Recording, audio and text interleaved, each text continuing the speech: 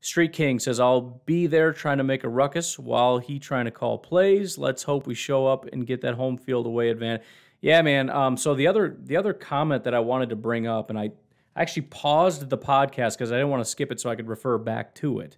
And maybe I'll talk about it on the podcast for tomorrow or the next day or whatever, because I haven't listened to it. But there was a guy who did a study with some corporation or whatever. This was on the CBS football podcast or whatever. And they were talking about home field advantage, and he kind of said home field advantage is a little bit overrated. There isn't that much of a home field advantage.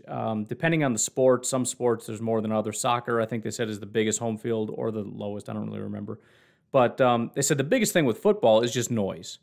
It's not so much the home field advantage. It's dependent entirely on noise. So if you're a quiet stadium, no home field advantage. If you are really loud, like 12th man back in the day with the Seahawks, massive advantage.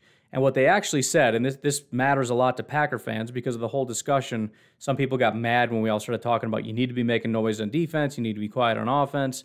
How dare you tell me how to be a fan, and I paid for these tickets. Listen, what he said is it's like a 2-point advantage for the team, which doesn't seem like much, but you're giving your own team 2 points if you can just make noise when you're supposed to make noise and be quiet when you're on offense.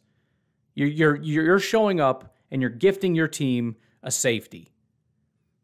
So it matters, absolutely. If you're going, man, go make some noise.